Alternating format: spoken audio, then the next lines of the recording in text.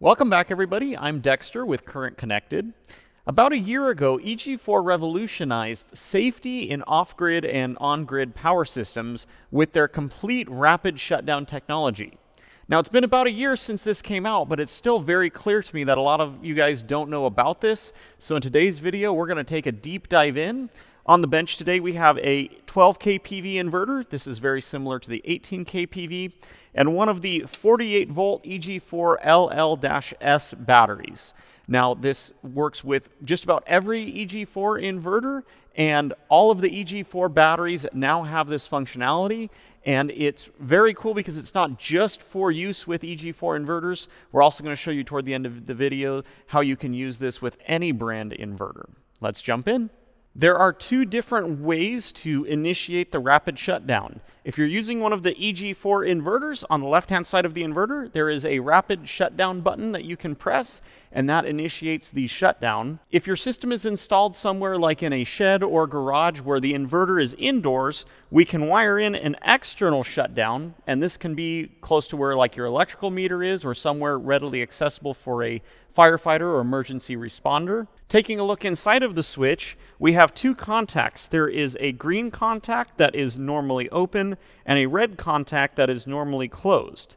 So in this case, wiring it to the inverter, whenever you press the emergency stop button and it initiates this contact, it is breaking the flow of power flowing through this contact. That way the signal to the inverter is interrupted and it can initiate the shutdown procedure. For demonstration purposes today, I have a couple of small wires just running from the switch, but the key thing to note is this little red jumper here on the circuit board inside of the inverter.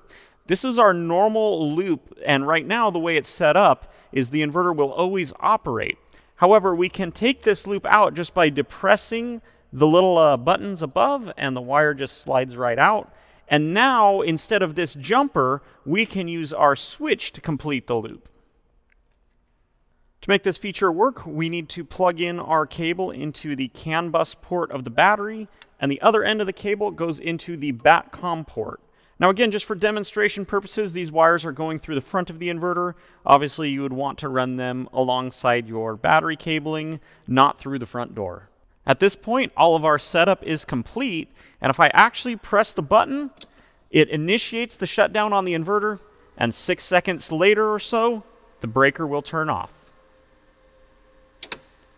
And what's really cool about this is now all of our DC cabling and all of the wiring to the inverter will be completely turned off and safe, so there is no risk anymore for electrocution for a first responder.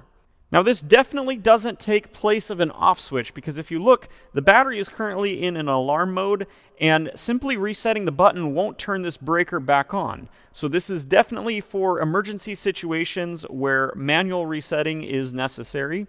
All we need to do is first reset the emergency stop button, then we can power off the battery, and at this point we can turn the circuit breakers back on, power the batteries back on, and the system will reboot. This next section is for non-EG4 inverters. I've taken a piece of Cat6 cable and I have cut short and taped up all but the green and green with white stripe conductors. As you can see, I have untwisted them, and I have the end stripped back about 1/2 inch. Now, the polarity here doesn't really matter, but what we want to make sure of is that we're on the green contact. So I'm going to put one wire on this terminal and one wire on that terminal. I like Cat6 cable on this because the strands are a little bit thicker, and that makes it easier to put into these terminals.